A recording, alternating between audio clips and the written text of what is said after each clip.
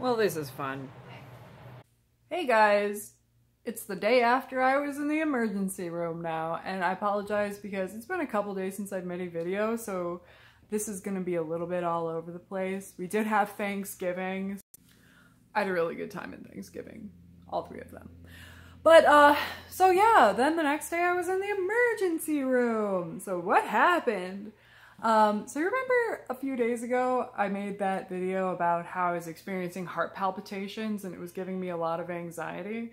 Well, so I got to be yesterday, Friday, and I'd been having heart palpitations for like 5 or 6 days at this point. On and off again. Only would happen for a few seconds, but then it would recur like a bunch of times in like an hour or something. And it was when I was laying down, I could feel it, blah, blah, blah. So, and I wasn't like dizzy, I wasn't short of breath, I didn't have any chest pain. So I knew that those were like the emergency symptoms of heart palpitations. So I'm like, okay, I'm like anxious or something. And, but it got to be 5 days and I was just like, okay, maybe I should call my doctor and set up an appointment to talk about this. So I call up my regular doctor and I'm talking to the scheduler lady and she's like, okay, what do you want to come in for? And I was like, oh, well, I've been having some heart palpitations and I just, I have a family history of heart problems. So I just want to come in and talk about that. And she was like, oh, okay. Let me grab a nurse on the line because I just want to make sure that you're okay to be scheduled.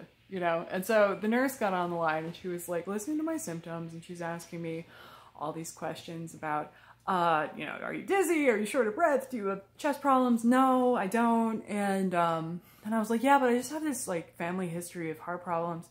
She's like what? And I said, well, my father died of sudden heart failure when he was 42 years old. And she was like, oh, I see. So she was like, let me get this straight. So your father died in his 40s of sudden heart failure from a genetic congenital heart defect. And I was like, yeah. She was like, and you have been having heart palpitations for 5 days? And I was like, yep.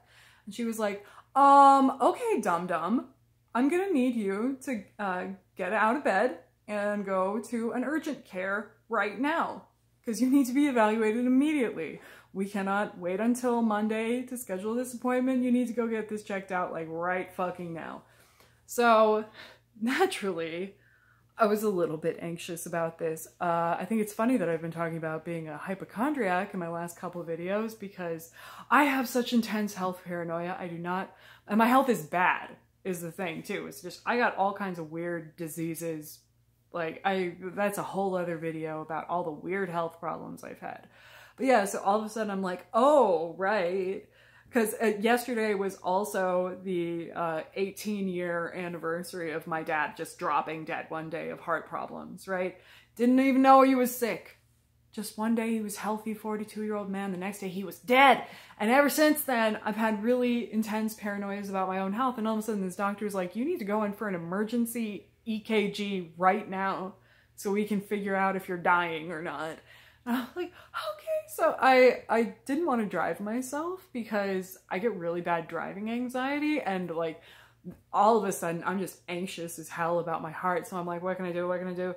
And I just wound up taking the train a little bit like a stop downtown and walking to the hospital because they have an urgent care there. And so I went to a hospital called HCMC. And as I was checking in, they were like, nope, you go to the emergency room. And I'm like, okay. And they took my blood pressure. It was super high because I was like super anxious. And I like talked to the intake nurse and they were like, okay. So I got myself an emergency EKG. And then they took me back. They put me in a room. And I had an emergency ECG. The EKG, they put like sensors on you, like all over, like even on your feet and stuff. And then they just like do the electric line reading of your heart, right? And then an ECG, they actually take an ultrasound wand and like look at your heart. And luckily for me, I actually had one of my heart palpitations while they had the ultrasound wand on me, so I'm definitely not imagining it. And then they did like a bunch of blood tests. You can see my arm's all still shitty from all the blood that they drew. I had an IV. It was so intense. And yeah, well, long story short, my tests all came back normal. The heart palpitations that I'm experiencing are not dangerous. And do you want to know what they think that it is? The nicotine gum. They think that it's the nicotine gum, that I am just overdosing on nicotine and I need to cool it with the nicotine gum. So I've been chewing like 10 pieces a day for 6 months. And I just raised my dose from 2 milligrams to 4 milligrams. But yeah, so basically, I was thinking about it, it's like I used to smoke like a pack a day.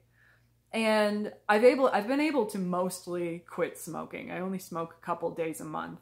And I think that the way that I was able to do it is that you can only smoke so many cigarettes. You have to go outside to do it.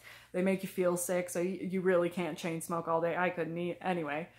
But with the nicotine gum, you can chew the gum all the time. So I think that what I've done is that I've quit smoking cigarettes by becoming more addicted to the gum, which gives me way more nicotine than I was ever getting from the cigarette. So yeah, I have to take my nicotine and my alcohol and my caffeine consumption down to reasonable levels, but I'm not gonna die of a heart attack just yet. So that's my story. Thank you for watching my channel. Okay, bye! See you next time! Now enjoy these clips of my family Thanksgiving.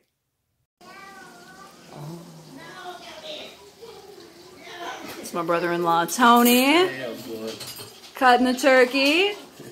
And over here we have my sister Katie. Making gravy. Making gravy. We have stuffing. We have mashed potatoes. We have corn. It's all traditional. Very good. So cute! You're being so cute. Charlie. Hi. Oh. One thing about my sister's house is that she has a giant pig that lives in her house with her. This is Daisy. Oh, and that's Maggie. And yeah. Personally, I'm afraid of the pig. So I don't get any closer to it than that. The dogs don't seem to give a shit. It's so hard to be a toddler. Oh, look, it's eyes.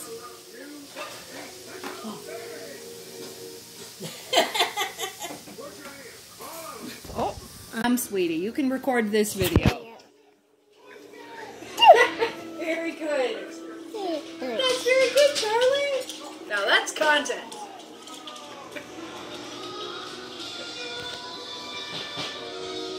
Hey.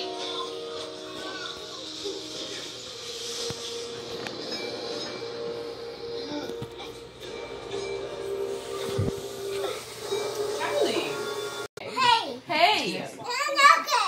Not okay. Hey. Hey. It's not okay. She hears that all the time. Hey. It's okay. That's not okay.